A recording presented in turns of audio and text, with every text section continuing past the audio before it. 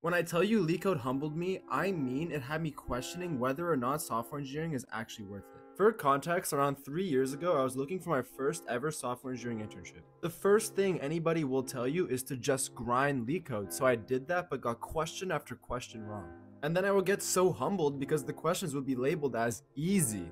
Now, I don't care what anybody says, even if you're a coding genius, every single person has been in this position before. And the truth is, you're probably not learning properly, so let me put you on to everything I know so you do not make the exact same mistakes that I did. First of all, and nobody actually really talks about this, but you need to make sure you're learning your Leetcode in the correct order. For example, there's no point in even looking at a dynamic programming question before you know how to manipulate an array.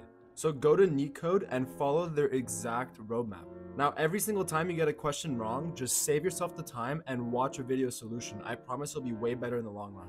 Finally, use something called spaced repetition. Try to remember your solution and put it down on a document the day after you solve the problem.